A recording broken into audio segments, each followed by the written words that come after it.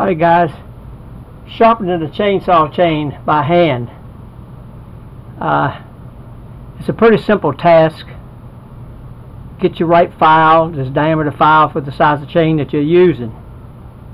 And this is what you're going to do. You start to the front right here, put your file in, you go forward, pull it out, go forward. Don't do this. It's in, cut. Do this while it's on your bar. You got plenty of room, and you have to lock it in a vise to make it easier. But you straight forward. That's all you have to do.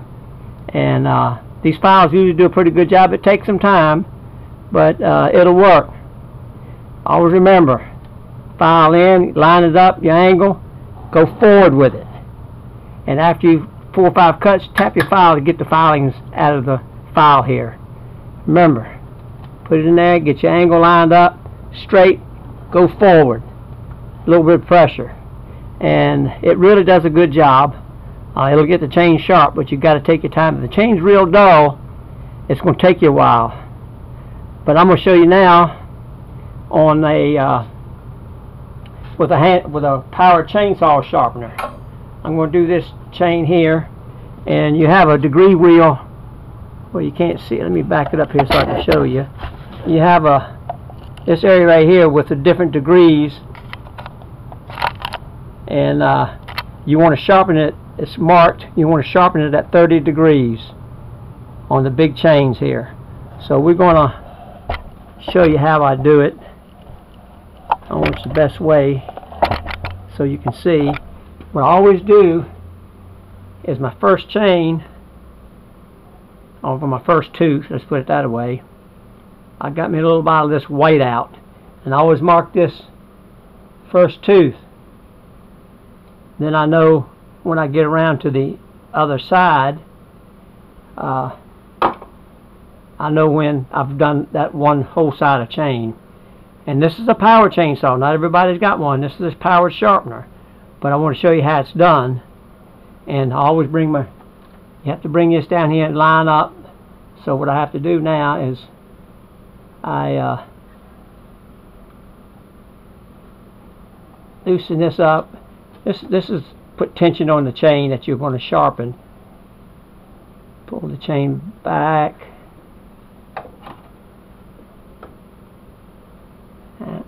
Go up a little bit more. Just a tad more. That looks like the perfect fit right there.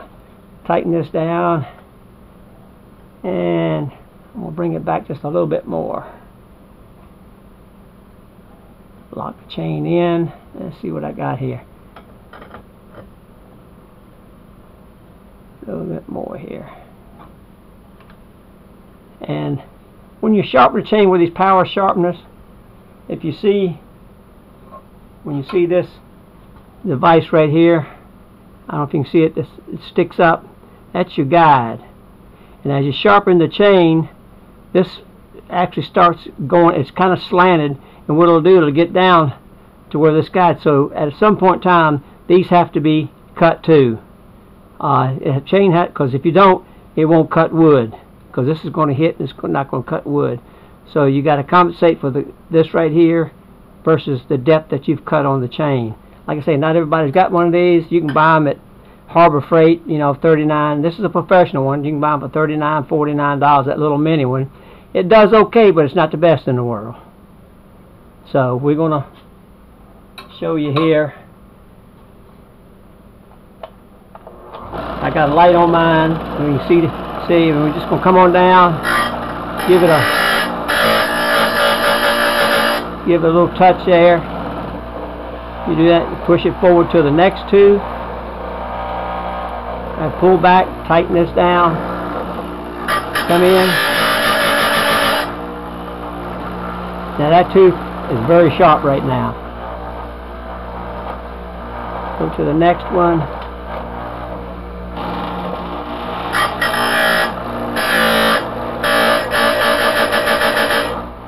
This tooth was out of angle, so whoever sharpened it last time didn't do a good job on it. This is on a used saw that I bought.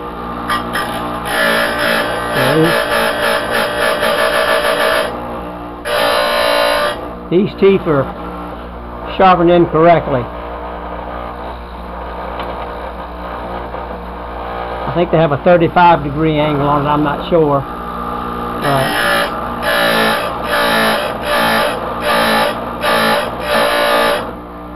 Now we're getting to it.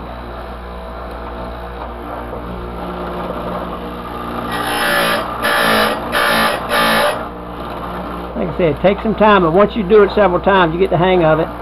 You can go through it pretty quick.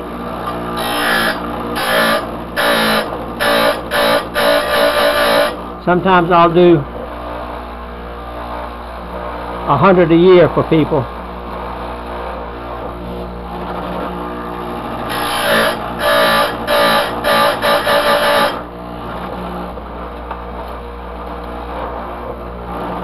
And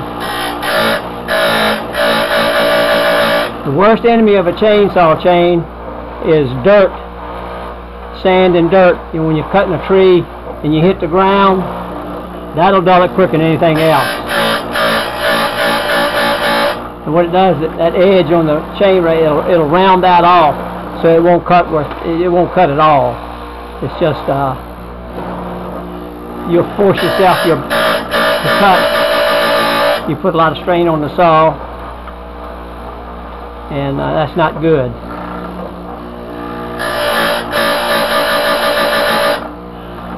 We're getting it right now.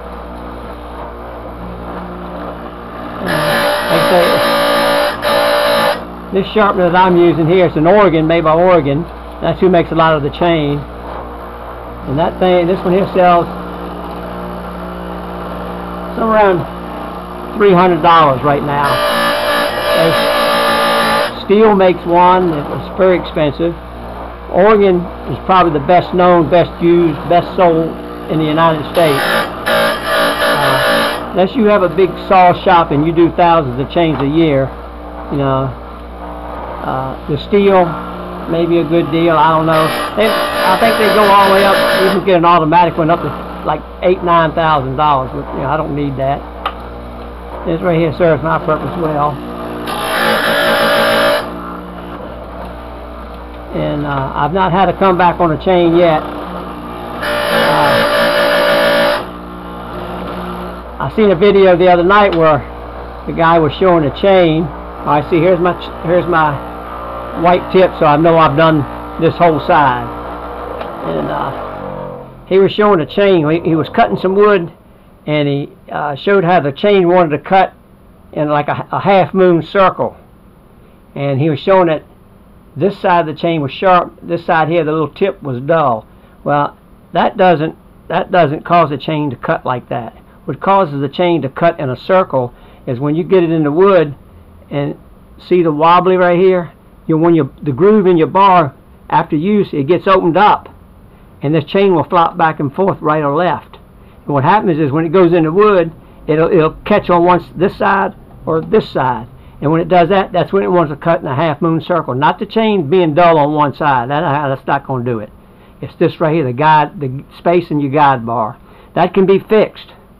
It's not a hard job, but it can be fixed. And you have to lay the bar down. Let me see if I got a bar here. I'll just maybe touch base with you a little bit.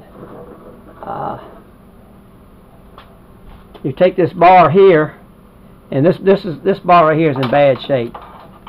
It's going to need to be fixed. Let me see if I can show you what I mean here. The chain on here.